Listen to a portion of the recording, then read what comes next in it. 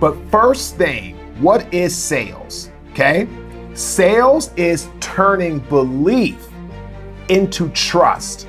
Belief is the knowing or hoping that someone is going to get something done, and that includes you as well, to help someone accomplish a goal.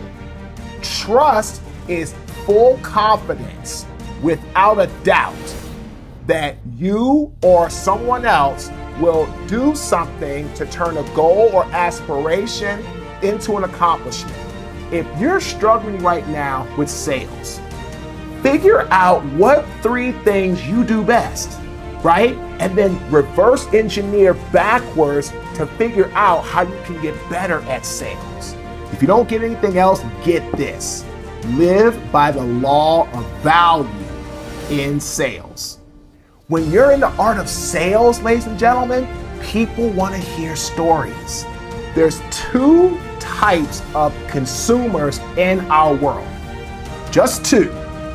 Visionary, operational. That's it. Someone's either a visionary, which means they see big picture.